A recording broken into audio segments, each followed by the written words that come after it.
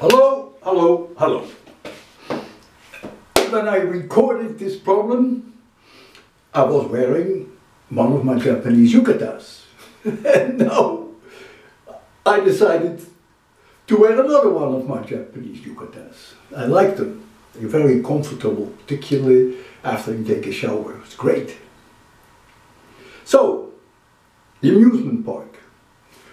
Rotating tables. Cylindrical, not tables, rooms. Rotating cylindrical rooms. And you stand on the floor. They rotate faster and faster and faster. And then they can lower the floor and you don't fall down. You get stuck on the wall. What were the questions? The first question is, given the fact that the frequency is 0.65 Hertz, radius 3 meters, mass 70 kilograms, which by the way, you will see the mass doesn't matter. Any mass will have the same. And this G, this person will stand on this floor, and at that particular frequency they lower the floor, and the question now is, what is the minimum value of the friction coefficient between the person's back and the wall so that the person doesn't slide down. Clearly, the force down on the person is mg, and the force upwards, that's the friction between the person and the wall, is the frictional force. And these two must be exactly the same because there's no acceleration in the vertical direction. So keep in mind that that's essential, that this frictional force must be exactly mg. The frictional force must be exactly mg. There's a normal force from the wall on the person due to the centripetal acceleration, and that normal force is the mass times the centripetal acceleration. So it's m omega square r, and omega is 2 pi f. This is that f, so you can calculate omega. What is the maximum friction possible in this case? Well, the maximum friction is mu times n.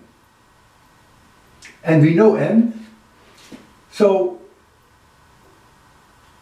mu times n can be as large as this. That's the maximum value possible. If the frictional force maximum is larger than mg, then there is no problem. Then the friction upwards can be simply friction and is lower than the maximum one. If the maximum friction upwards is lower than mg, the person will slide down. And so the borderline is when the frictional force happens to be exactly a maximum. There is sort of the knife edge of the problem. And so that means that the frictional force maximum is now exactly mg. The m cancels, and you find that mu in that case is g divided by omega square r. And you put in the numbers, you find then that mu is 2.00, and mu has no dimensions. Mu is a dimensionless number. So as long as mu is larger than 2.00, there is no problem. Then the friction will always exactly be mg. Second question, what is the acceleration on the person? So the person goes around like this, and there is a centripetal acceleration always pointing towards the axis of rotation. And that acceleration is omega square r. If you've forgotten about this, you've got to do your homework. It's also v squared divided by r, it's the same thing. V is the linear speed. So it's v squared divided by r, or it's omega square r, because v is omega r. And so omega square r is 50.0 meters per second square. And when I saw that, I wish I had chosen capital R a little smaller, but I didn't. So this is 5 times g, 5 times the acceleration due to gravity, and that is for many people already past the dangerous level. 4 meters per second, 4g we can all handle, according to the website. 5g, not everyone can handle. 7 or 8 or 9g, this little g, everyone faints.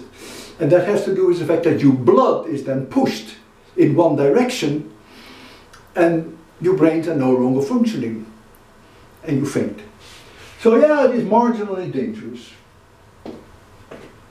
So it's unrealistic, of course. In fact, the radii of these rooms are never 3 meters, but okay.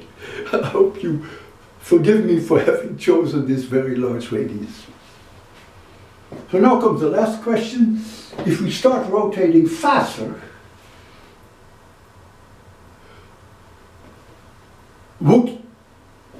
could the frictional coefficient be lower, or does the friction coefficient have to be higher for the person not to slide down? Well, if you look here, this is the required equilibrium for maximum friction. And so if omega is larger, for this to be equal to g, mu can be lower.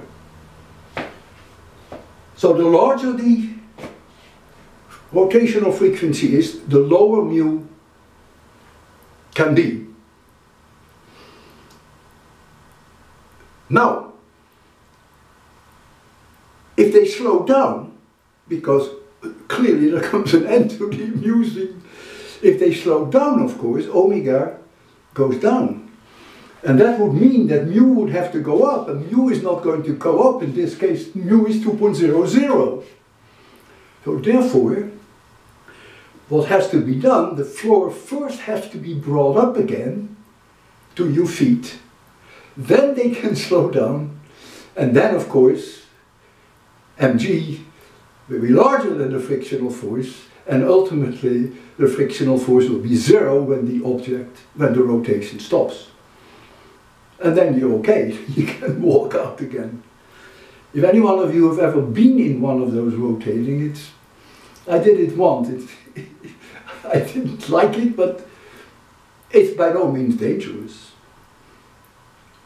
It can be dangerous, but I don't think that this has ever been a problem at amusement parks. So appreciate the fact they spin you up, and then the floor goes down and you're okay. When they slow you down again, they first have to bring the floor up before they can come to a halt and you can step out. All right then, have a nice day, take care. Maybe you learned some physics, maybe you didn't. If you didn't, still try to be friends with me.